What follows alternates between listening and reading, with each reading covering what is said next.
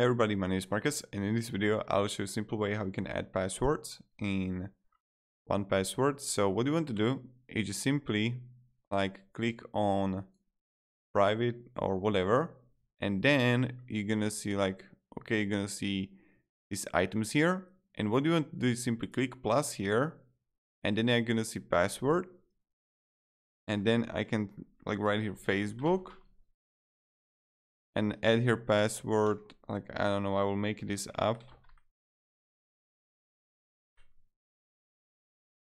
Nice. Web address.